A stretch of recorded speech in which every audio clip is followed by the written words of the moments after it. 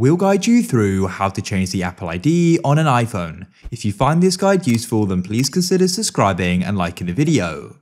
So maybe somebody else is going to be using the iPhone, so they want to use their Apple ID on it. Let's go and do this.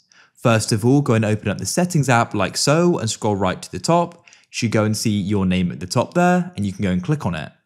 Then all you need to do is scroll down to the bottom of this Apple ID page and you should see the sign out option. For me though, it says sign out is not available due to restrictions. If it also says that for you, swipe back to your main settings, scroll down and click on screen time. Then scroll down again and click on change screen time passcode and click on turn off. You need to go and enter it. If you don't know it, you'll have to get the person who does know it to enter it. Then all you need to do is swipe up on your settings and close them like so and reopen them. Then come back to the top and click on your name.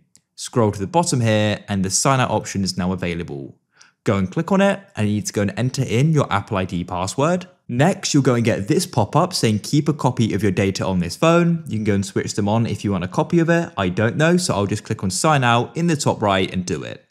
It'll then say copying iCloud data, just go and wait, and now it should go and sign out. And just like that, the account has now been signed out. Now come to the top of settings and you'll see the sign in option. Go and click there, and then you can go and sign into the other Apple ID, or the other person can, I should say. And it's that simple. They can sign in manually or using another Apple device.